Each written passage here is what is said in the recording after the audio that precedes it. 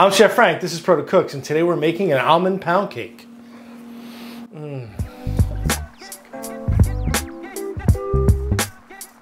For my almond pound cake, this is what you're gonna need. Sugar, vanilla, eggs, shortening to grease the pan, baking powder, salt, flour, all-purpose flour, almond paste, unsalted butter, and sour cream. I've stated many times that I'm not a baker, and that's still true. But that doesn't mean I don't love baking. I still try and practice, I still try and bake when I can, and I enjoy it immensely. This almond pound cake has been in the works for a little while now. I finally gotten to a point where I'm really happy with it, where it's consistent results. And that's why I'm sharing it with you. It's easy, it's quick, and it's absolutely delicious. First thing I want to talk about is oven temperature. We are baking this at 325 in a conventional oven or 300 in a convection oven. I'll put the conversions in the description down below for Celsius, but this cake is super dense and it needs a very long time, about an hour in the oven, maybe an hour and 10 minutes. And if it's too high temperature, you're gonna get it burnt on top and not cooked in the middle. Before we grease it, I want to talk about my parchment paper. This is parchment paper. Mine just happens to be brown. Parchment paper is not wax paper. You do not use wax paper in this. Wax paper has wax and will make your cake taste like crayons. Find parchment paper. And the reason why it's so long is because I'm going to make a sling so I can take this cake out easily. And what all I did was I took my cake pan and I laid it on my parchment. And I kind of just cut it to this inside measurement, right? I made a mark here, so it sits flat on the inside of my pan. And when I put it in here, you'll see it'll hang over the edges, so I'll be able to lift it up and get it out of the pan. I'm using vegetable shortening. You can use butter, that's fine, but I'm using the vegetable shortening because I think it's just neutral. I don't need the butter in here. I just want a neutral oil to make sure this doesn't stick. You may ask why I'm greasing it up, and I'm using parchment. Insurance. I want to make sure that this comes out of the pan in one piece. So I'm greasing and parchmenting. Is that a word? Parchmenting. Okay, I'm greasing and putting parchment in, right? So I have a nice amount of vegetable shortening in there, and now I'm going to lay my parchment in. There you go. And stick it to the sides. That's what's really cool about using the parchment and the fat, is that once the fat's in there, it kind of sticks. So my pan is prepared, I can mix up my cake. One of the ingredients I use in this is almond paste, and almond paste usually comes in little bricks or little cans. You don't have to use this brand, it's just the brand that my store had. And I learned a way to deal with this, right? A lot of times when you put this together with the sugar and the butter, you get big chunks of almond paste, and it doesn't really incorporate really well. So one of my pastry chef friends told me, get your almond paste and grate it on the large holes of your grater.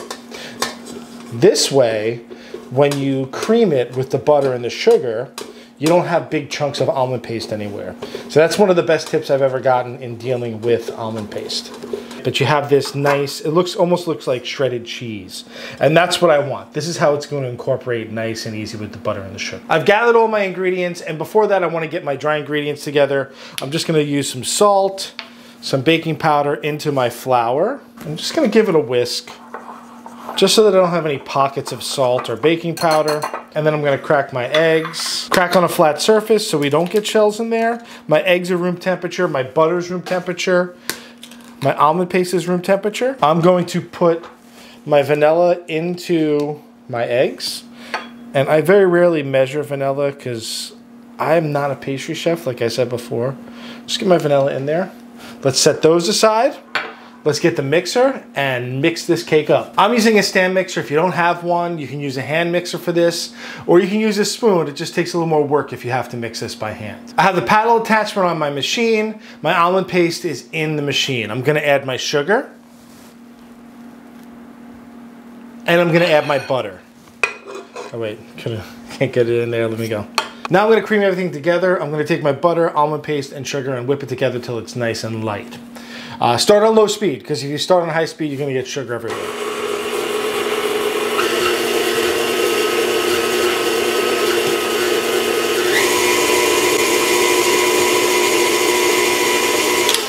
I gotta say, I love the smell of almond paste. It reminds me of all these Italian cookies that I grew up with. It's so nice.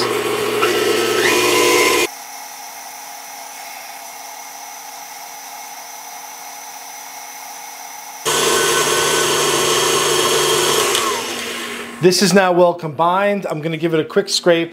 Just if there's any little pieces of butter or sugar that didn't get in there, scrape your sides, go down to the bottom. Now we're gonna add our eggs slowly. So we're just gonna add our eggs one by one. This is our egg and vanilla mixture.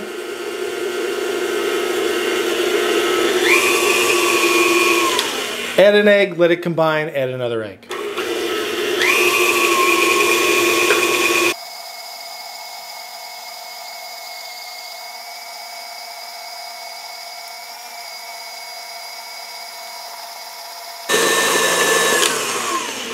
So that's nice and whipped together. Again, I'm gonna get in there and scrape down my sides. Make sure I get to the bottom in case there's anything kind of sitting on the bottom and not combined. Now I'm gonna add my sour cream. Get it all in there, nice. Oh, make sure you get it all over because, you know, it wouldn't be a recipe by me if you didn't get it everywhere.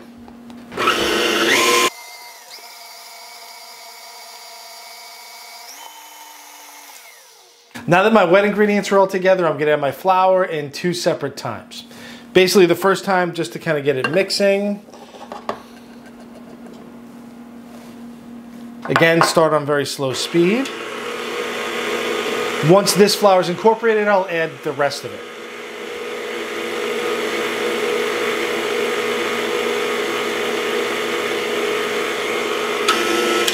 Okay, that's incorporated. Let's add the rest of the flour. And let it go.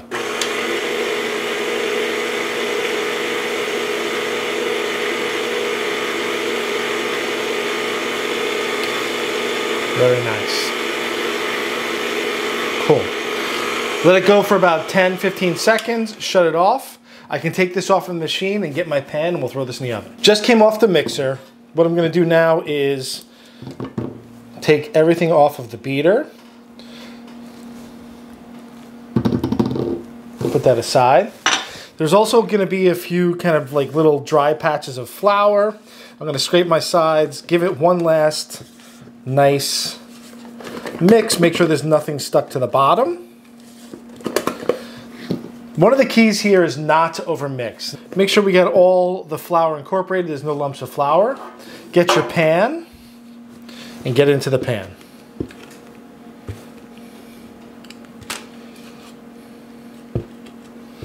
Make sure you make a mess. Try and get it all out.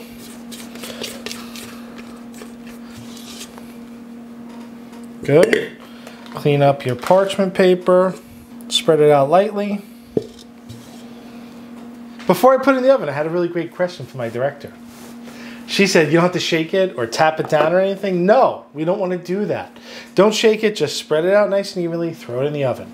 If you shake it or tap it down, we're going to get some of those bubbles out, and we want this to have some air bubbles in it. Very small air bubbles, but we want some air bubbles in it. So once it's in the pan, it goes right into the oven. All right, out of the oven. The almond pound cake has a beautiful color. It's been in for about an hour and 15 minutes now. All depending on your oven is how long it's going to take to cook. One of the best ways to test that it's done is you get a skewer. You can get a bamboo skewer. I have a metal one. I usually stick it into the center and pull out. If it comes out clean like this, it is done. If it comes out still wet and there's kind of chunks on it, you have to put it in the oven for a little longer. Before you start trying to take this out, let it sit in the pan for about 10 minutes. Once it sits in the pan, we're gonna let it cool slightly, and then we're gonna take it out of the pan.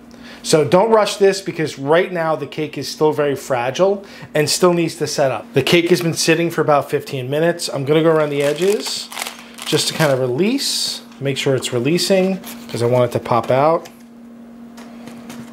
Let's see if it pops out. Oh, there we go. Excellent. Look at that. So it pops right out. Now I'm going to let it cool completely. It'll probably take about 45 minutes to an hour before we slice into it. If we still slice into it now, it's going to kind of crumble, and I want it to come together. So let it cool completely, and then we'll give it a taste. It's my favorite time to taste. Let's cut into this. I'm using a serrated knife. Serrated knife is a little easier to slice with, so let's give it a slice. The cake is cooled for the most part. Let's look at the inside. Look at that. Look at that, isn't she pretty? So nice tight crumb, just a little bit of bubbles there. Okay, let me cut a little bit of a slice for myself. What I love about this cake is that you get this really nice kind of crunchy and soft top. And a beautiful fluffy inside, but the top gets super crunchy.